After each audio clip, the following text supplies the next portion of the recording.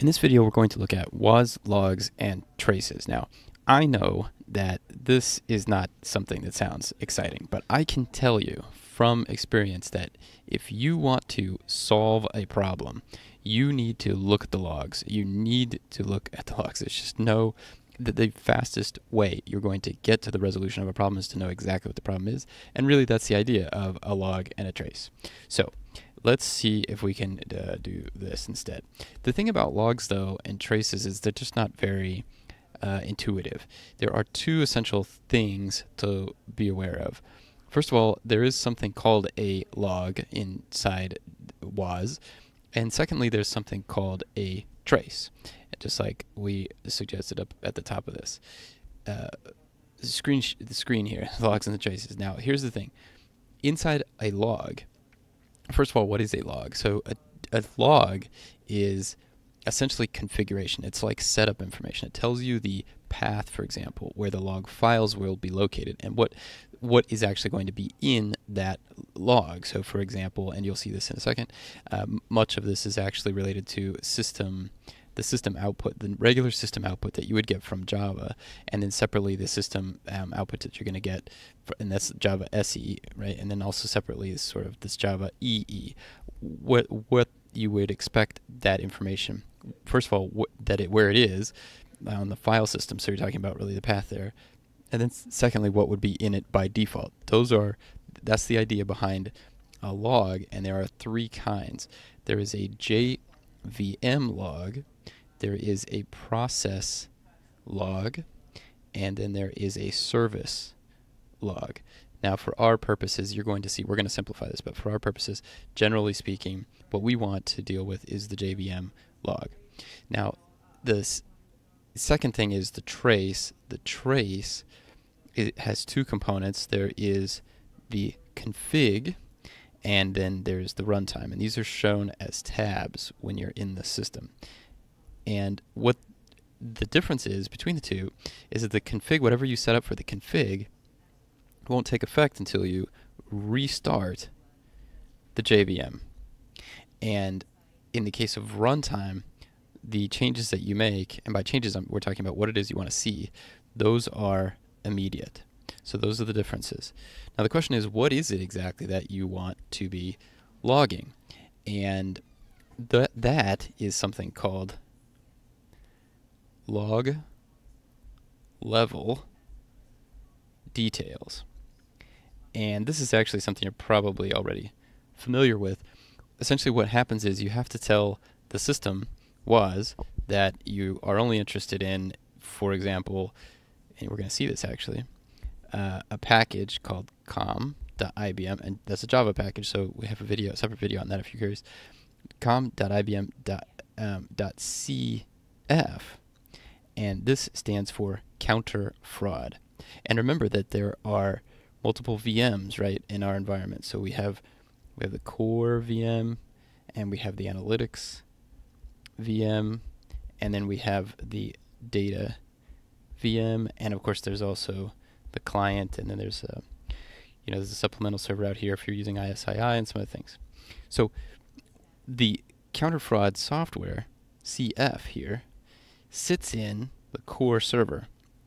So when you need to, if you need to look at a trace, if you need to get a trace of some problem that's gone wrong, and the component that you need to look at is counter fraud, then you need to come to the core server in order to diagnose whatever is wrong, in order to look at whatever the problem is.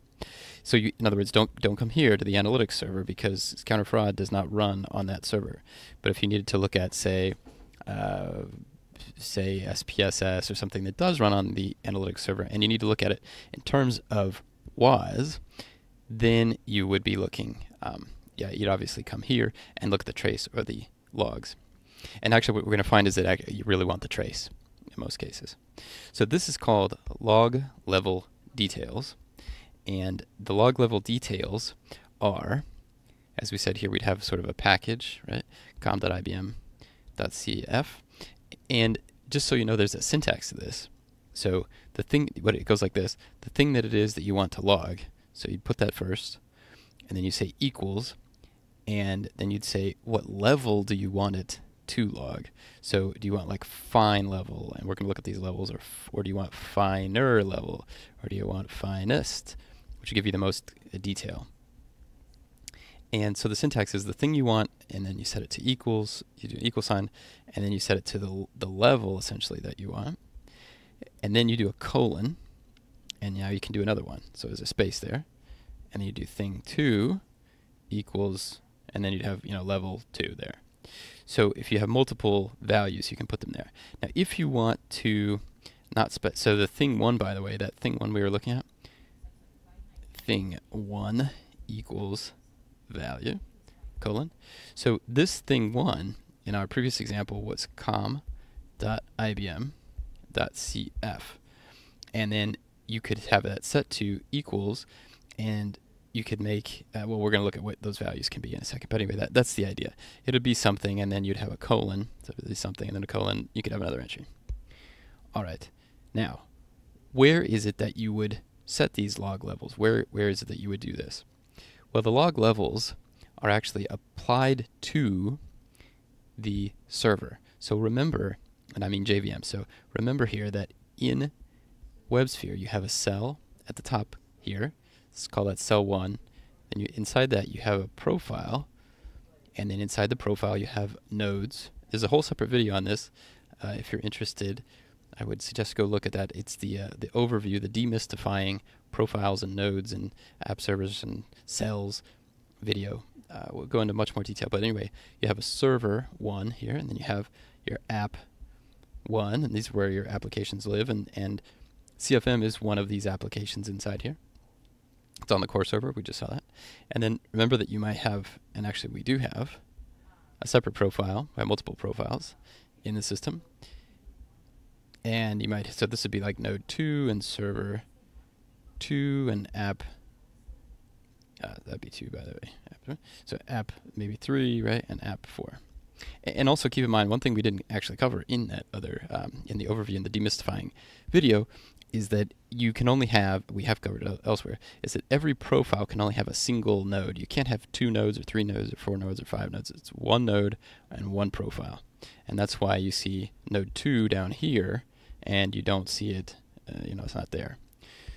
So I'm mentioning this because when you set up your levels, the level needs to be applied to, your trace essentially needs to be applied to a given server. So you have to identify the server that you want, and first of all, so let's kind of draw it like this, and then that goes over the server, and then the com.ibm that we were talking about is actually going to target that particular application.